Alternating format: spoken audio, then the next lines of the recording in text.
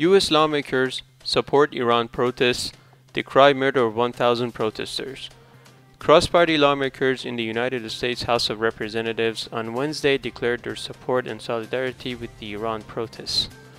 The members of Congress addressed a House briefing on December 11 to support ongoing protests in Iran and to hold the Iranian regime accountable for indiscriminate and deadly use of force.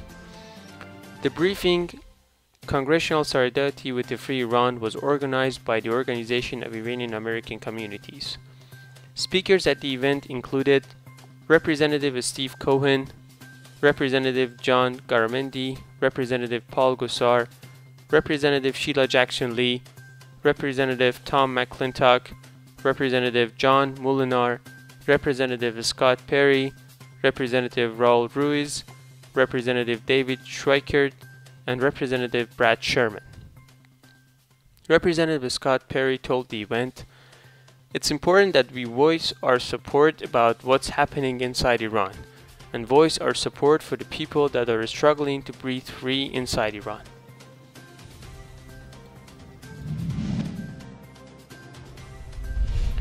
Names of 25 more martyrs of Iran protests released. The People's Mujahedin Organization of Iran released the names of another 25 martyrs of the Iranian People's Uprising, bringing to 457 the number of victims identified so far. The number of martyrs of the nationwide uprising far exceeds 1,000, among them many children and minors.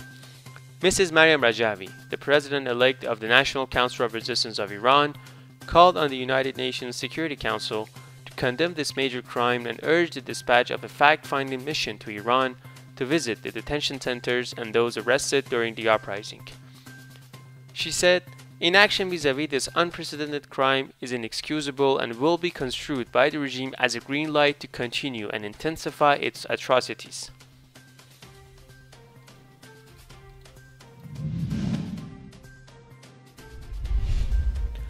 Pompeo warns Iran's regime over rocket attacks at Iraqi bases.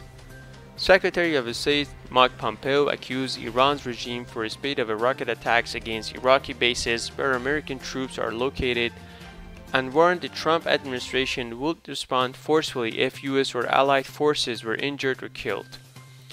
Iran's proxies have recently conducted several attacks against bases where Iraqi security forces are co-located with U.S.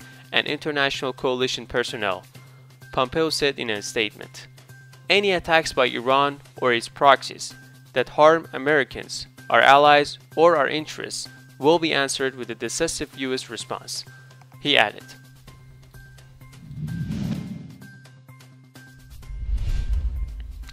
Iran.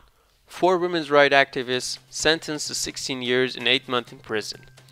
Nahid Shaqaqi, Akram Nasirian, Maryam Mohammadi, and Esrin Derkale, members of the Voice of Iran Women's Association, have each been sentenced to 4 years and 2 months in prison. The lawyers of the 4 women's rights activists were informed of their sentences on Wednesday, December 11. Their charges included disseminating propaganda against the state, removing the veil, and conspiring against national security.